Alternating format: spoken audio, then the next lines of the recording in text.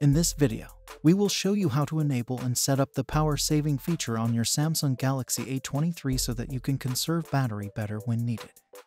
The power saving mode on your phone can actually make it last for a couple of days more when enabled.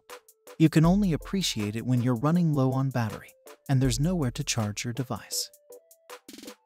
To enable the power saving mode, swipe down from the top of the screen and then swipe down again to pull the quick settings panel down. If you didn't change the layout, then you should be able to see the power saving feature on the first page. Tap on it to immediately enable it. You will notice that the display will become dimmer a little bit and that your phone might become slower than usual. That's normal.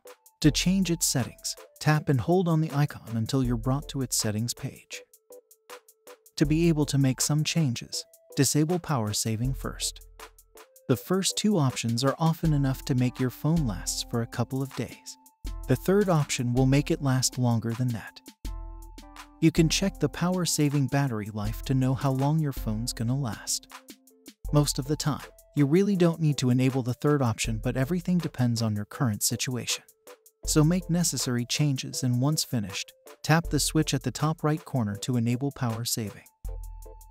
Should you need to disable power saving, just pull down the quick settings panel and tap on its icon.